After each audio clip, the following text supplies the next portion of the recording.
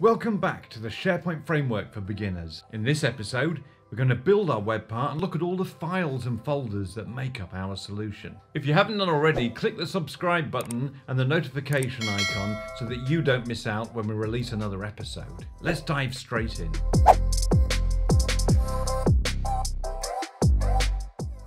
In this episode, we're going to look at the anatomy of a web part, basically all the folders and files that make up our solution. Now, since I recorded our last video on setting up a development environment, I've really enjoyed using the patterns and practices, that's PnP, SPFx Yeoman Generator. So I'm going to use that today. So what we need to do to install it is bring up a command prompt. I'm going to run this as the administrator to make sure I've got access to everything. Now, as I go through the instructions, it tells us very clearly how to install it. So I'm going to do that now by typing in npm install. I'm going to put -g, which is short for global, and then PnP Generator SPFx.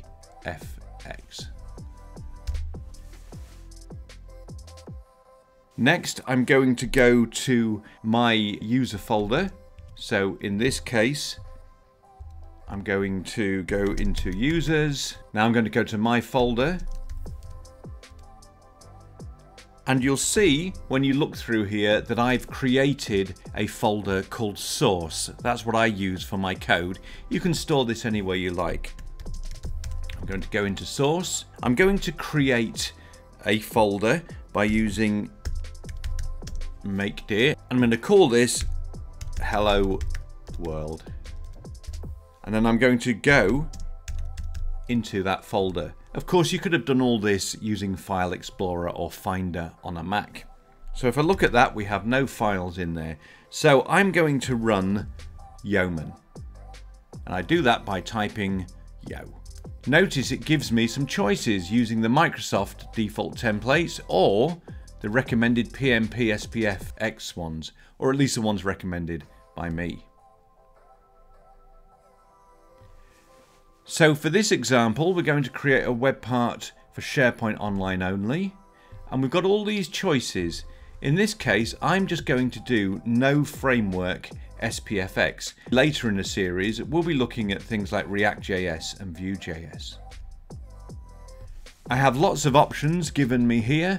I'm going to leave them all blank, but we can explore these in detail in a later episode. I'm choosing the most up-to-date TypeScript, and I'm going to select all of these so that we have them in our solution.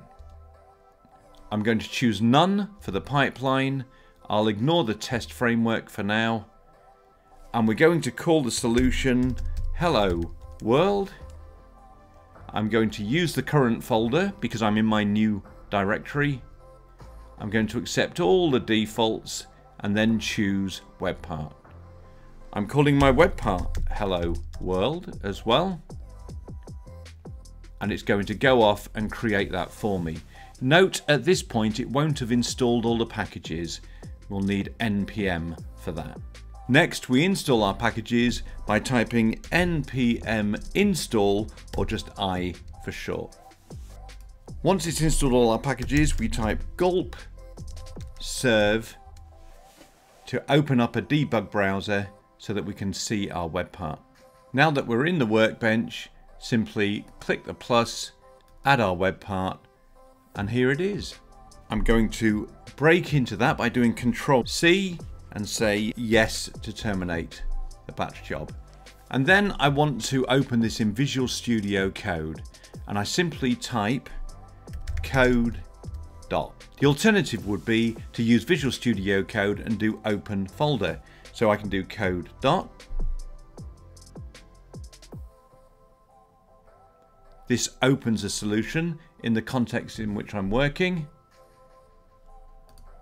If that doesn't work for you, I can start Visual Studio Code, and I'm simply going to do File, Open Folder, and I'm going to look on my drive, C users, Rob Pearmain, and then I go to my source folder, and there is my Hello World web part. I'll click on that, select folder, and that does the same as doing code dot in the context. So let's look at the anatomy of the SharePoint Framework Webpart project. So let's have a look at the main folders and the root level configuration files. So first of all, let's have a look at config. Config contains all our configuration files. Some of these may need modifying later to set maybe the icon for the web part and maybe the description, but for now we'll just leave it as is. Then we have the dist folder. This is a distribution folder. For example, TypeScript files compiled and bundled into JavaScript code. Again, we don't need to worry about this, it's generated by the system. The lib folder. The lib folder contains files used at compile time. We don't modify these ourselves. All the files we modify are found in the source folder, and we'll look at that in a moment. First though, let's have a look at the node modules. This contains all the dependencies, literally tens of thousands of files and thousands of folders.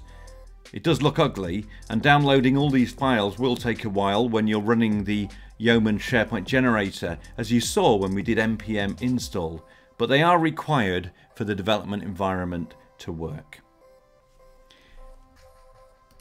This is our main folder, the source folder. It contains all the important source code required to build our web part. The temp folder, well, that's temporary files used by the SharePoint Framework development environment. We don't need to worry about that. So let's look at some of the files in our solution. The editor config. So when you use Visual Studio Code, this configuration file defines how the editor works in this folder.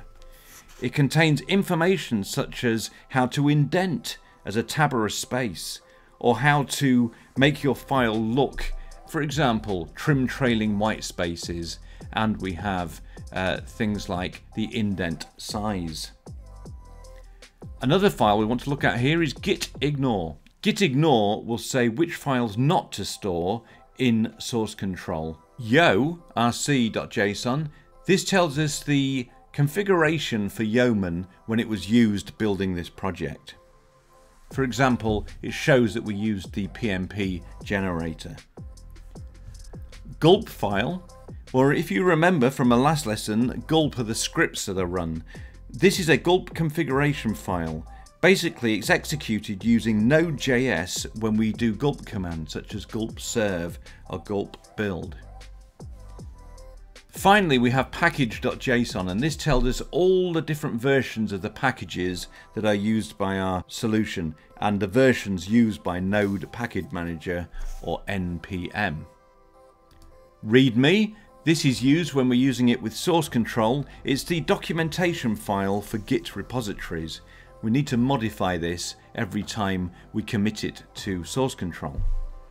And finally, although we're using JavaScript, we use TypeScript over the top of it to make it more strict. And this is the configuration file. We modify this to change the way that TypeScript is compiled. This is the basic structure of a Webpart project created by the Yeoman SharePoint Generator. We're going to mainly spend our life within the source folder, src. First of all, go into your source folder and open Hello World Webpart.ts. Let's have a look at this function, render. This function shows one way of building Webpart content. So instead of using a JavaScript framework or library such as Angular, React, Vue or Knockout, we're simply assigning the HTML value inside the inner HTML property of our Webpart's DOM element or document object model. Essentially what we're doing here is we're just building HTML to be written out. Now you'll see there's a special character used there.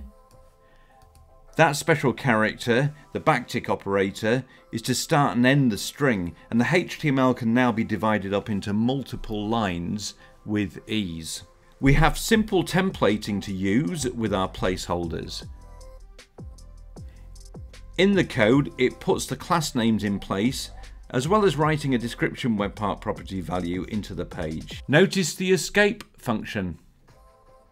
This comes from a Lodash library, and it ensures that any JavaScript injected by this property is sanitized or not executed on the page. Now as you scroll down, you'll see a quick preview of some properties. And these are the Webpart properties that will appear when you go to edit your Webpart. And we're going to look in detail on that later in the series. You also have locales, which are found here. Now the locales are for using different languages for our properties, but it actually explains the titles used. When you are building multilingual web parts, we use this method to declare all the user interface language specific interviews and create JavaScript files to enable localization.